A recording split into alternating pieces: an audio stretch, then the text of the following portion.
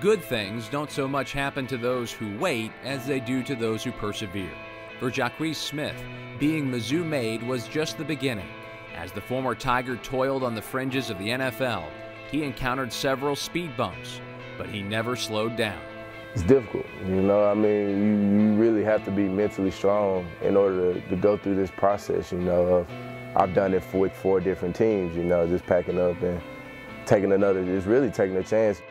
His college work prepared him well for a professional life of persistence. It's a classic Mizzou-made story. Not highly recruited out of Dallas, Smith is part of the Texas to Mizzou pipeline that's produced so many stars in the black and gold. I chose Mizzou because, you know, it was more of a family atmosphere. I love the things that they had going. I liked the way the program direction was going, and I kind of liked it the way that they had the Missouri and Texas split, you know, just it kind of made me feel at home. A guy that had great work ethic, you know, great team player, all those things, and a guy that really got better and better and better each and every year.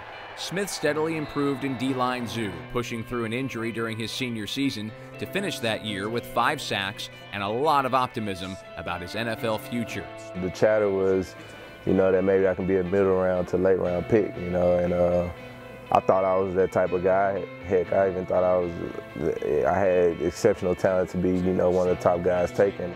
And that's where the journey really began. Professional success eluded Smith. He signed with Miami after going undrafted.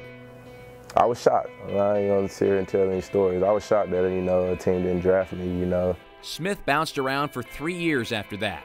A stint in Canada, another with the Jets. Then he made the Buffalo Bills coming out of training camp in 2014, only to be released 1 week into the season. Devastated, Smith got a phone call just hours later. Tampa wanted him. And just like that, the perfect fit.